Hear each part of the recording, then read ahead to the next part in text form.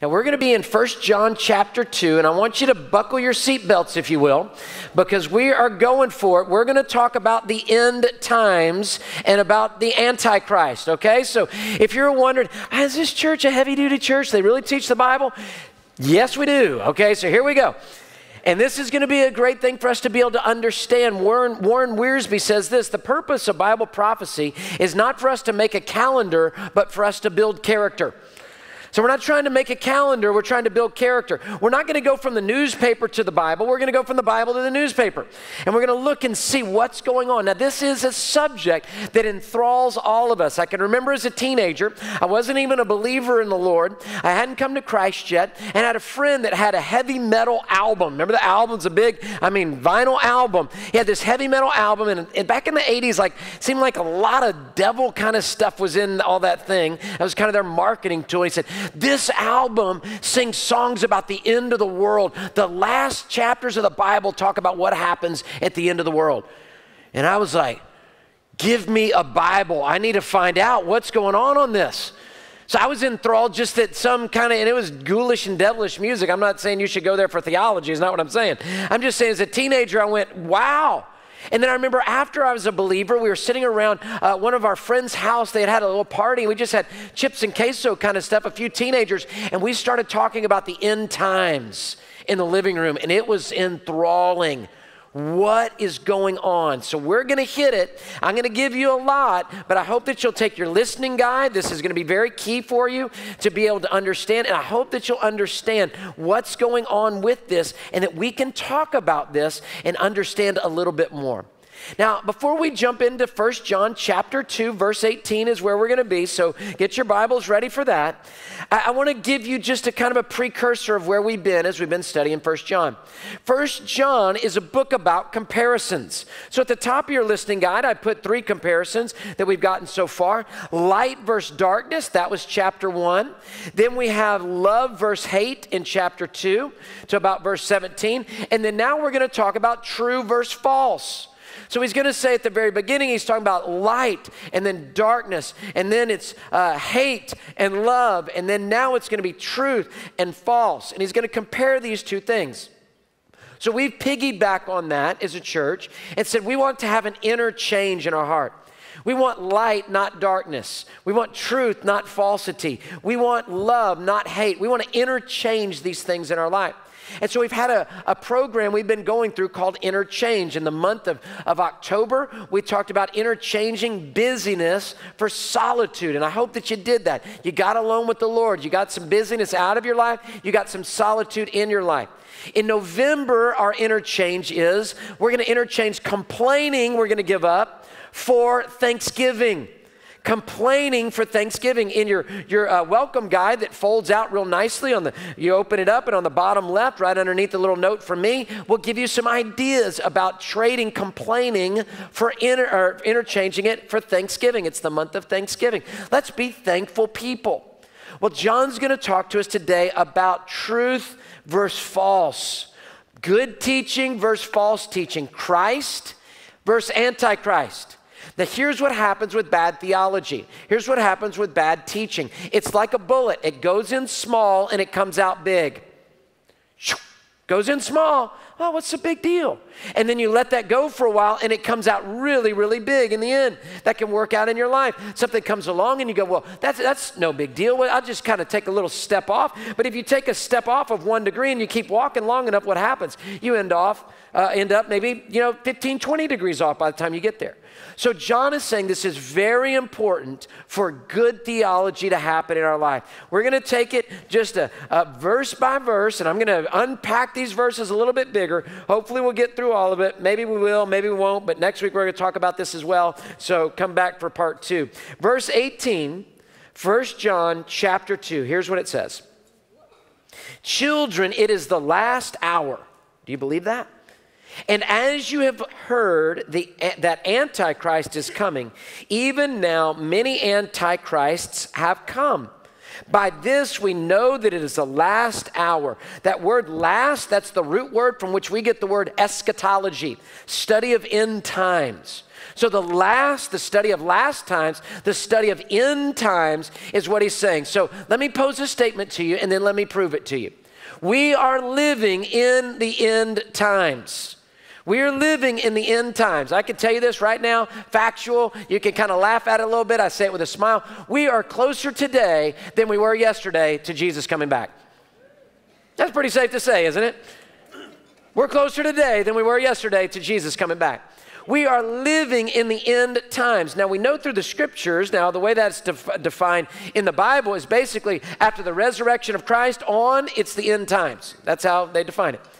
Now, we are getting closer and closer, though, to the end, or in the end times, to the return of Jesus Christ. Let me show you a verse of scripture. It's found in Matthew chapter 24. If you'd like to turn there, you sure can. Verse 3 through 14. And Matthew is going to give us, actually Jesus is going to give us, in the book of Matthew, he's going to give us 6 things that will show us, talking about the end times. How can we know what's coming along in the end times? So let's look at it. Matthew chapter 24, beginning in verse 3. And I'm going to enumerate them for you. Here we go. Do we have verse 3? Let me read it in the scripture and you'll just have to, then we'll get to verse 6. Here's what it says in verse 3. While he was sitting on the Mount of Olives, the disciples approached him privately and said, "Tell us, when will these things happen? What is the sign of your coming and the end of the age?" Okay, so that's a good question. Verse 4. Then Jesus replied to them, this is number 1, "Watch out that no one deceives you, for many will come in my name, saying that I am the Messiah, and will deceive many." That's the first thing. False messiahs. Verse 24, the same chapter says false messiahs and false prophets or false teachers. The second thing he gives us in verse 6. Verse 6, he says, "You are going to hear of wars and rumors of wars. See that you are not alarmed, because these things must take place, but the end is not yet." That's number 2. And same thing in verse 7. "For nation will rise up against nation, kingdom against kingdom." Here's the third one. "There will be famines and earthquakes in various places, and all of these events will be the beginning of the birth pains." So we have natural disasters as number 3. Then we have number 4. "And they will hand you over for persecution" as number 4. "They will kill you, and you will be hated by all nations because of my name. Then many will take offense and betray one another and hate one another." Verse 11, "There many false prophets will rise up and deceive many." That's going back. Number 5, "Because lawlessness will multiply and the love of many will grow cold. But the one who endures to the end will be delivered." Now here's verse 6, and this is a good news one. "This good news of the kingdom will be proclaimed in all the world as a testimony to all the nations." So he gives us false messiahs, he gives us wars, he gives us natural disasters or birth pains, he gives us persecution, he gives us turning away, the love will grow cold, and he gives us that the gospel will go forth to the end of the world. So those are 6 things, and now let's look at these 6 things, and let's ask the question, are we in the end times? Let's ask the question. The first one is this: false messiahs. Lifeway research tells us that just in the United States of America, and you could go further out on false teaching all across the world by all means, just in the United States of America, there is up to 5,000 cults in the United States of America. And they're growing by 180,000 people a year. Now, it seems like with the internet, it seems like with all the research, it seems like with all the teaching that we could say, hey, this is not right, this is weird, this is crazy. So yet though, Jim Jones, David Koresh, and many more after him, coming into these places of false teaching, of false messiahs. I could list for you ones around the world, in Brazil, in China, different places, false teaching, false messiahs. Come and be a part of what my teaching is, they declare. I'm the Messiah that will save the world, and be able to be a part of it. So we see a growth in that happening in our days. Number 2, we see wars on the increase. Do you feel like every time you turn on the TV, it's like somebody is fighting somebody? Well, let's look at just a graph. Not getting too granular in the graph. It's just basically 2 countries being at war. Let's look at from 1890 and going from 1890 to 1990. Do you see here in this top graph how it's just basically moving up and to the right in the last 100 years? This top one up here. That's the place. It's just moving up and to the right. So in the last 100, even more than 100 years, it's going up and to the right. Now let's talk about natural disasters. Doesn't it seem like there's more natural disasters? Doesn't it seem like hurricanes, earthquakes? I mean, what's going on? Well, let's take from just 1950 until 2012, and you will see the uptick in the growing of natural disasters, basically what's happening from a weather-related thing. The red line is the economic aspects of it, and here we have it's going up. So the wars are increasing, the natural disasters are increasing, the false messiahs are increasing. What about persecution? What about persecution? Does it seem like it's more dangerous to be a Christian nowadays? Does it seem like even socially more dangerous to be a Christian? Many of you remember in our particular country of when you were a Christian, that was like, yeah, sure, that was the norm, and it was celebrated, and pastors were respected in the community and all those sort of things. And now there's more persecution that comes against Christians. Well, let me just give you a news article here. There's a report that a group called Open Doors does every year, and let me give you a couple thoughts or a couple quotes from this. It's appalling that Open Doors has to report that persecution has increased again in 2016, so a couple years ago. And we are still at the worst levels of persecution in modern times. The spread of persecution has gotten worse, now nearly hitting every continent in the world. Another study, Christians continue to be the most persecuted group across the globe.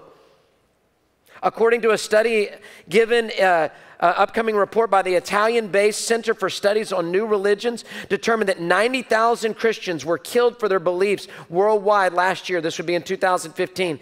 And nearly a third were at the hands of Islamic extremists like ISIS. Others were killed by state and non-state persecution, including places like North Korea. The study also found that as many as 600 million Christians were prevented from practicing their faith in 2016. There's places that we used to be able to go on missions, we can't go anymore. I mean, people still go, and believe me, God's work's still being done, but it's more difficult, I should say, to go. Not that people aren't going, people are still going. It's a place of persecution, and it's grown.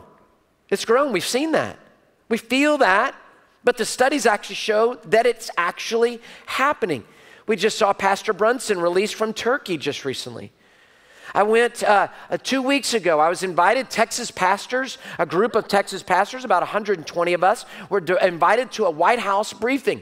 We were invited to go to Washington, D.C. We went to the White House, and the building right next to it is the Eisenhower building. That's where our meeting was, and about 120 pastors were a part of a pastor's briefing that they did at the White House. They had 8 representatives from different departments, Department of Justice, Department of Homeland Security, Department of Education, Department, of all these different departments that are there.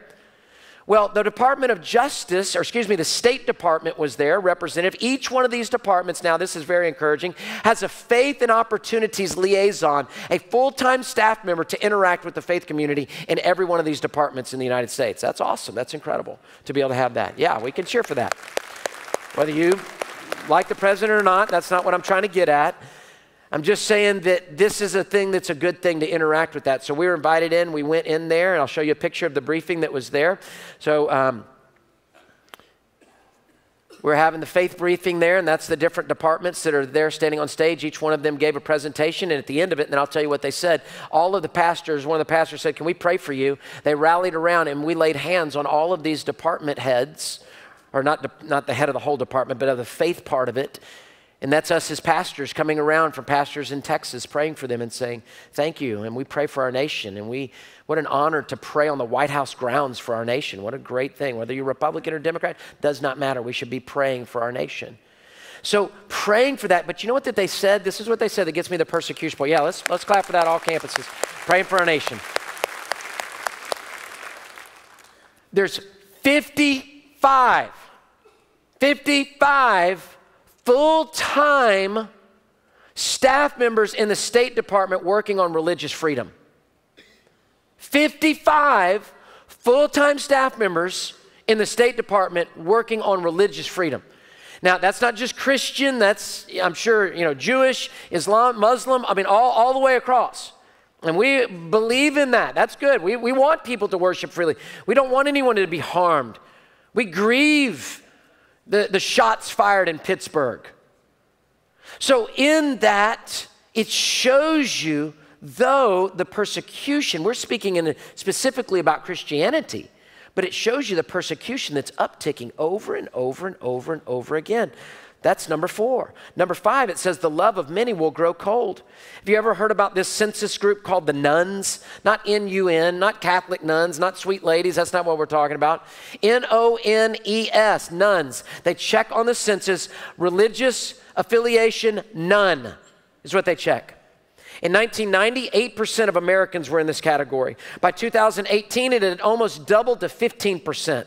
4 years later, in 2012, it had risen to almost 20%. Now, 35% of millennials do not identify with religion, which is double the amount of baby boomers that don't identify with religion, which is more than even the generation, the baby boomers' parents, World War II generation, 11% would identify saying we have no religious affiliation. So let's think of our senior adult generation, 11% we have no religious affiliation.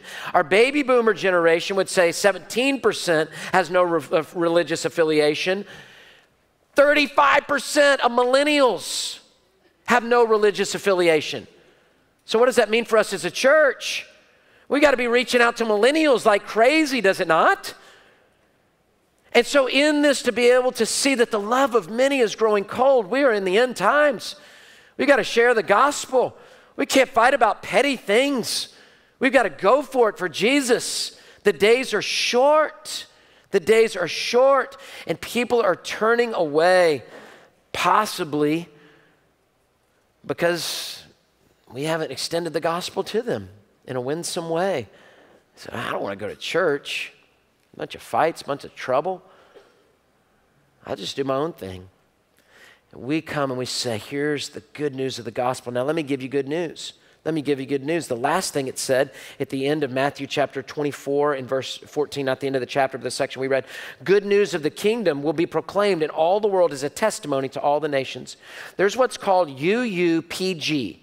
It's an unreached, unengaged people group. It's a missionary term. Unreached, less than 2% believers in Christ. Unengaged, there's no real, maybe there's not a Bible translation, there's no connection with those people. Unengaged people group, ethnos, group of people that are all connected together. Unreached, unengaged people group. Well, here's some great stats on that. Let me find it. In 2011, there was 3,800 unreached people groups. By 2015, there was 3,100 unreached people groups. So in that 4 years, it decreased by 700 people groups. Okay, the source of this and many of the other things I said is a book called The Stage is Set by Bryant Wright. It's a great book on end times and these things. So he speaks about this in this book. From 3,800 to 3,100, a decrease of 700 unreached, unengaged people groups. So that means somebody's engaging them, somebody's reaching them. We're translating Bible translations in our church, many Bible translations. We're sending people out. We're trying to do all that. We've got an unreached people group we've adopted, we're praying for and seeking to minister to. That drop of 700, hear this is awesome, is the largest drop in the history of Christianity. The largest drop in the history of Christianity. So while persecution is coming, missions is happening. And that is awesome. And the more we get our heart on missions, the more we'll be ready and the more character will be built in our heart, in our life with what's happening. So here's what I've tried to do in this belabored long point. I'm trying to prove to you we really are in the end times. And I've sought to do that by looking at Matthew chapter 24 and taking each one of the 6 things that he showed us there and show you either on a graph or with a statistic that it is moved up. It is moved up in a very short time period. And God is on the move. And that is incredible. So now let's ask the question.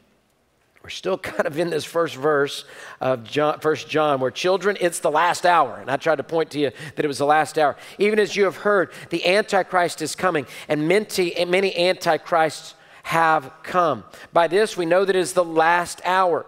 Now let me explain to you on the back of a napkin, so to speak, the order of the end times, because you got to understand this to be able to take this. Now let me say from the very beginning, I'm going to give you what's called the pre-tribulation, premillennial view, okay? Those are big seminary words to basically say the rapture of the church happens before the tribulation, Jesus returns before the millennium. You can disagree with this. That's fine. Lots of people disagree with it. That's no problem. We're all pan-millennial at some point, meaning it's all going to pan out, okay, at some point. So I'm going to give you this thought, and let me tell you why I think pre-tribulation rapture. Number one, we have Old Testament examples with Noah and Lot and Rahab of people being rescued before God's wrath comes. Number two, the word church is not mentioned in Revelation 6 through 19 when it talks about the tribulation.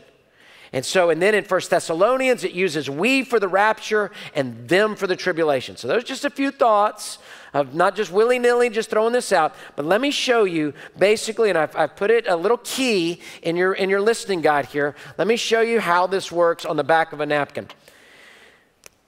You've got 3 arrows and 2 lines, okay? The first arrow is up. That's the rapture, the rapture. The people of God, those who know Christ, have the Holy Spirit in them, are raptured. They're taken up to heaven. Then you have the tribulation. 7 years of calamity is what that is. That's where the Antichrist, that we'll talk about in just a moment, that's where he shows up. And I'll tell you more about him in a little bit. Then you have the next arrow is the second coming of Christ. Jesus returns. This is an amazing moment. This is that moment that he returns in Revelation 19 on a stallion, King of Kings, Lord of Lords on his thigh. I mean, just he is showing up, and man, it is a done deal at that point. Then you're going to have the millennium. The millennium is going to be the 1,000-year reign of Christ.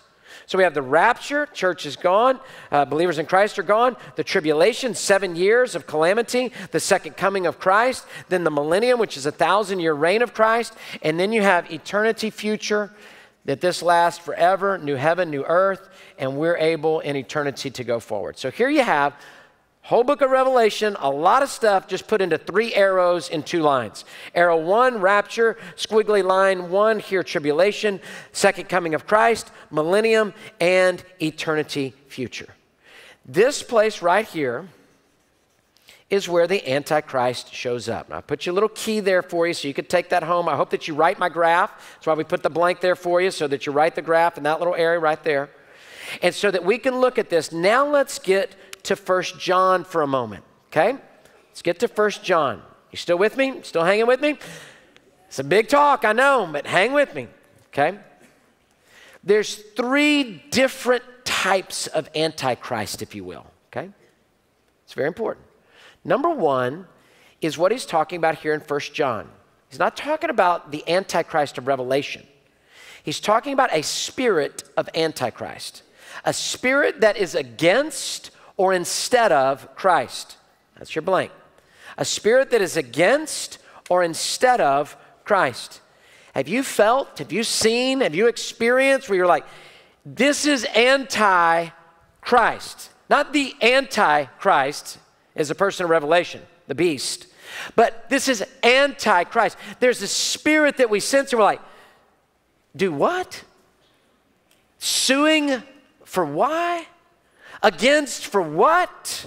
Pulling out that? Changing this? There's a spirit of Antichrist that is against the teachings of Christ, against the gospel, against who Jesus is, opposed to Christianity and opposed to you. That is a spirit of Antichrist. And it's all throughout our world. We understand that. We can see that. That is all over.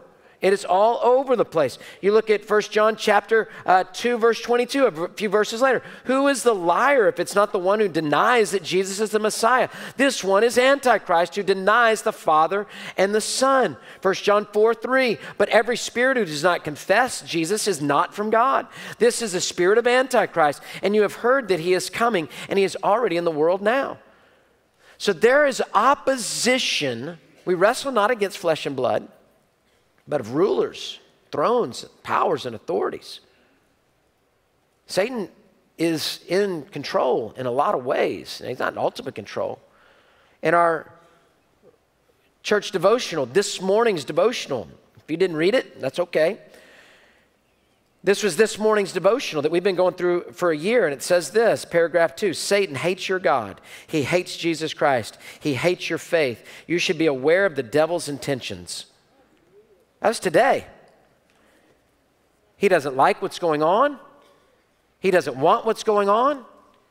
He's got our church in the crosshairs. He's got you in the crosshairs. He's got me in the crosshairs. He'd love to issue calamity. And so there's a spirit of Antichrist that is in our world. Number 2, there's false teachers. There's false teachers. It says in 2 Corinthians, verse 13 of chapter 11, for such people are false prophets, deceitful workers, disguising themselves as apostles of Christ. And no wonder, for Satan himself disguises himself as an angel of light, so that it is no great thing if his servants also disguise themselves as servants of righteousness. Their destiny will be according to their works. So he's saying there's false prophets, there's false teachers. Satan disguises himself as an angel of light, and there's folks that will deceive, and they'll be able to give false teaching. And here's the problem of us as Christians. We're sweet people. We're trusting people. We're kind people. We want to bring people together. We want peace. And so we can be naive and get pulled into something that's false teaching, and that's taken away from the things of Christ. And it can appear to be even light. Now here's just a couple things. How close are they to the Bible? What are they saying about Jesus? If it's been invented in like the last, X amount of time, it's probably not right, okay? I just kind of have a too new is not good. But to be able to come through this and to say, okay, the Word of God, the Son of God, the deity of Christ, the inerrancy of the Scriptures. Okay. And to be able to do that, because we've got to realize there's a spirit of Antichrist, and that spirit of Antichrist then begins to be in a place that we have, that we're able to see in our heart, or we're able to see false teaching come of that. Now, number three, there's the Antichrist of Revelation. This is basically a satanic Superman, if you will. This is where it becomes personified. This is the end of days in which in the tribulation time, it's called the beast. The beast comes and he is an Antichrist that steps forward into power. I'll give you 4 characteristics of him in just a second. But let's just kind of have a little bit of a breathing break for just a second.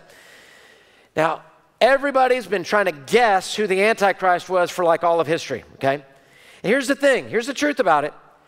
Satan does not know, and we do not know either, when Jesus will return. So he's always got somebody ready. See it? He does not know when Christ will return. So he's always got somebody ready. So the early church thought it was the Caesars of Rome. Easy one to think, right? They declared themselves to be deity. They oppressed the Christians. They said it's got to be the Caesars of Rome. Then you go further along and we would end up with, no, it's Napoleon. As he's conquering throughout Europe, it must be Napoleon that's doing this. No, it wasn't Napoleon. Then we get to Hitler. Now, Hitler would have been a good one, wouldn't he? I mean, that would have made a lot of sense. Coming against the Jewish community, the ways of his evil, all of those things. People say, well, it's got to be Hitler. It's got to be Hitler. It's got to be Hitler. Then we go further along. And this one, you might get a little humor out of this one. Some people thought that the Antichrist was a man named Ronald Wilson Reagan. Now, why did they think that Reagan was the one that would be the Antichrist? Well, because Ronald has 6 letters, Wilson has 6 letters, and Reagan has 6 letters. We got to do a little bit better with our Bible than that, okay? I don't know that that's how you figure it out by somebody's English name of how that works out. Then they thought, well, it's got to be Gorbachev. In 1988, there was a book literally entitled Gorbachev, could this be the Antichrist?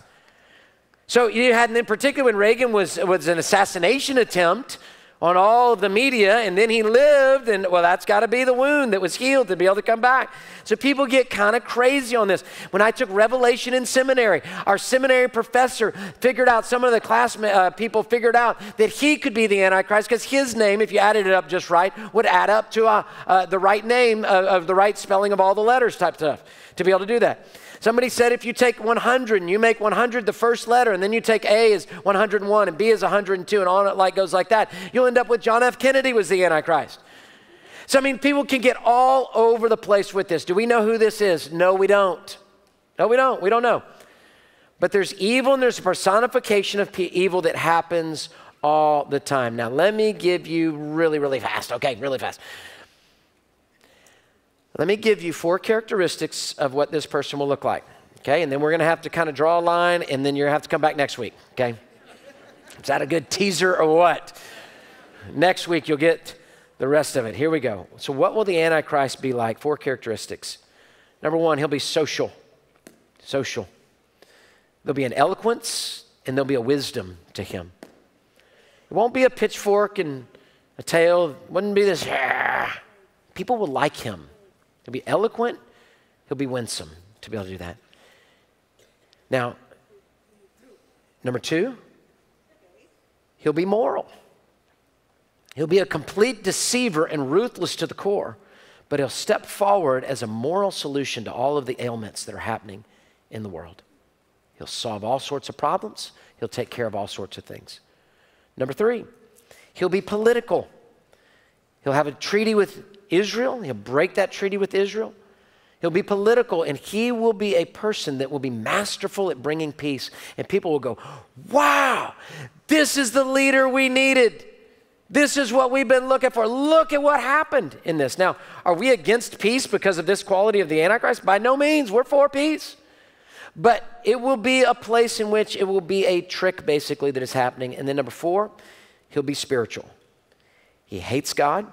He desires worship and what's called the abomination of desolation. He will actually set himself up in the temple to be worshiped.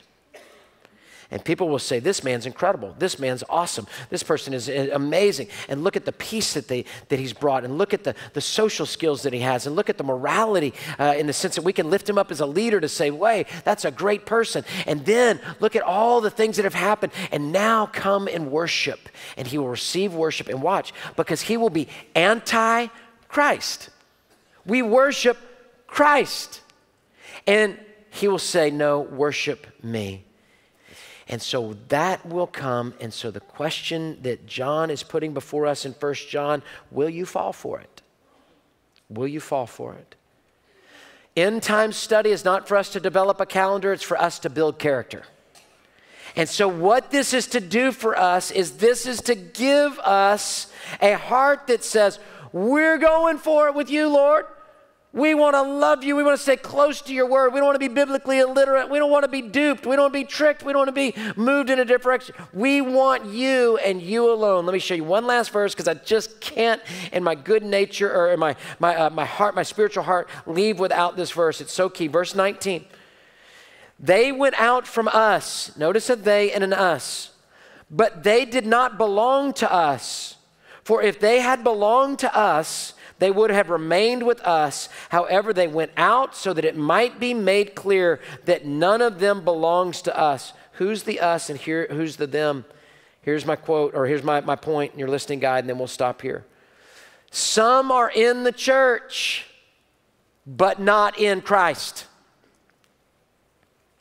Some are in the church. Did you see what it said in verse 19? They were with us.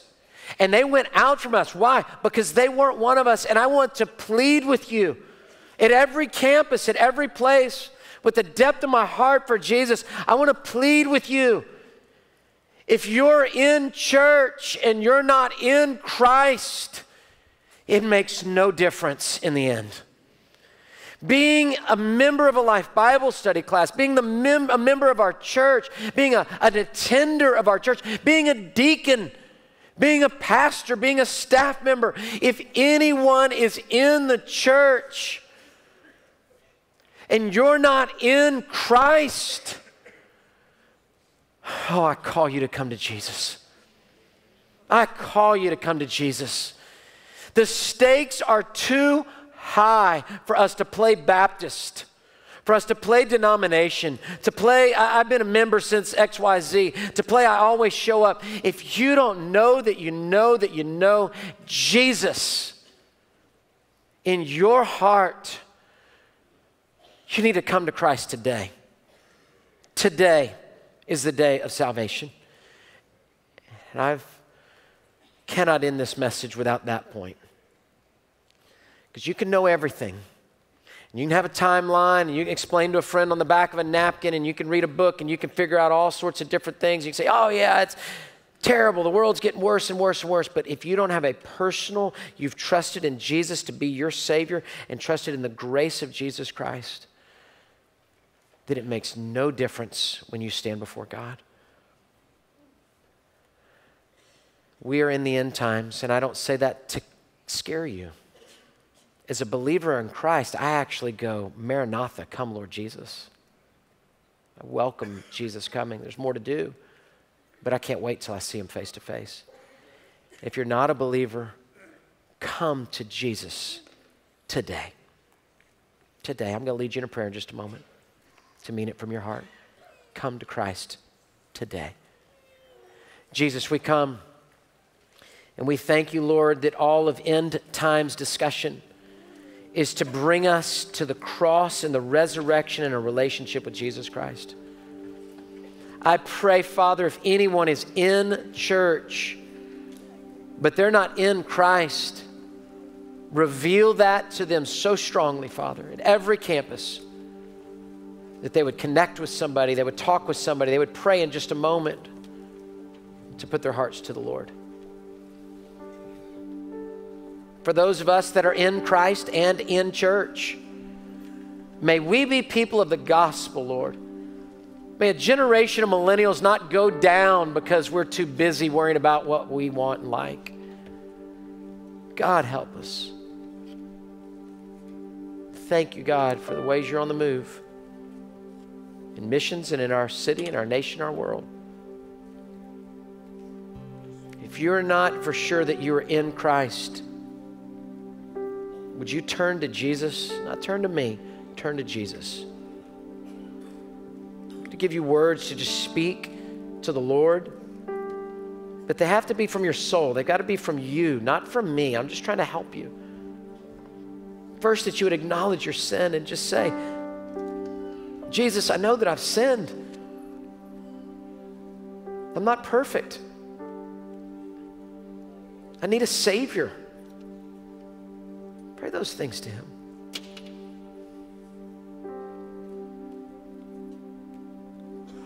Then to say where your salvation is coming from. Jesus, I ask you to be my Savior. You were perfect. You died for me. You rose again for me. Save my soul, Lord. Forgive me of my sin.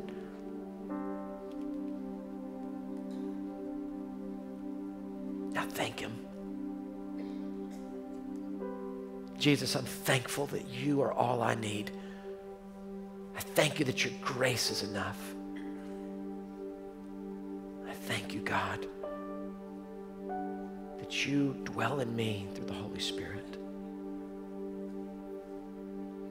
I thank you that I can become a believer in Christ today. If you prayed that and you meant it with your heart, please come talk to somebody at any of our campuses. Let us help you. Believers in Christ, rise up. Walk in knowing what days we live in. God, build our character. We love you, God. We thank you. In Jesus' name, amen.